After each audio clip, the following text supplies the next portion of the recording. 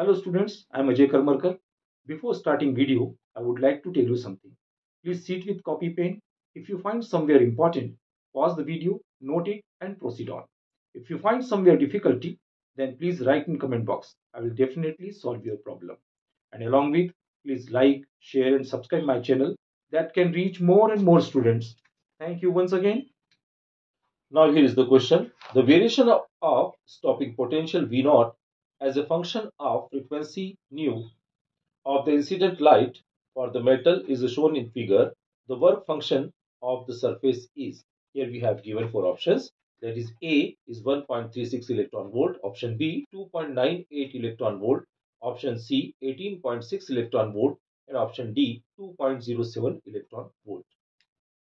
As per Einstein's photoelectric equation, here what says the Einstein photoelectric equation?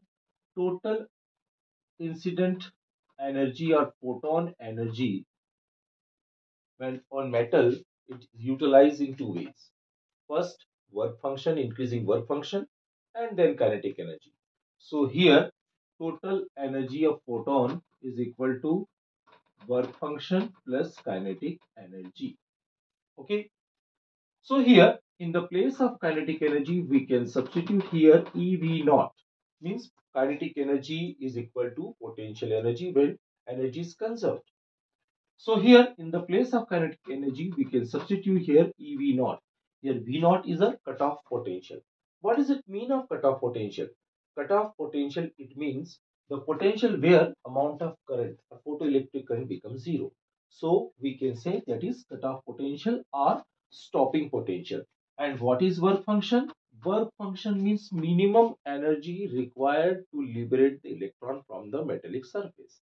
So here it is phi naught and h du.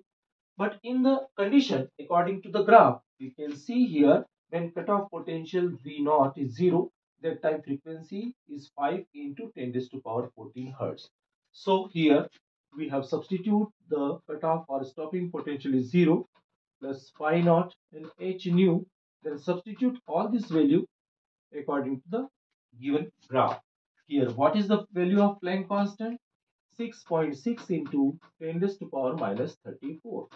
And what is the frequency at the cutoff potential? Stopping potential is 0. That 5 into 10 raised to power 40. Okay. So now all these value are multiple in joules, but we have given the options is electron volts. So 1 joule is equal to 1.6 into 10 raised to power minus 19 electron volt. So we have convert into electron volt, then divided by 1.6 into 10 raised to power minus 19. So here 6.6 into 10 raised to power minus 34 into 5 into 10 raised to power 14 divided by 1.6 into 10 raised to power minus 19.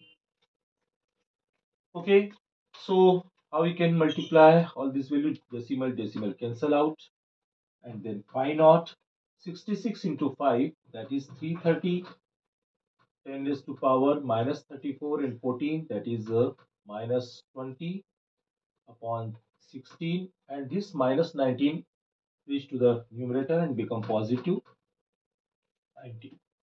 So here phi naught equal to 330 10 raised to power minus 1 upon 16, and this 0, it means 10, multiply 10, it means plus 1, then it become 0, 10 raised to power 0, that is 1. So here 33 by 16 and divided by 16 to the 32.0 and 7 electron volt. So here is the correct answer. Let's see which option is matched here. Option D is correct. I hope so you understood this question. Thank you. Thank you for staying till the end of this video. Definitely, when you will become success, whole contribution goes to your hard work.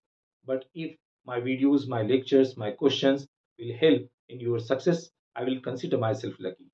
Please like, share and subscribe my channel that can reach more and more students. Thank you once again. Take care. Bye bye.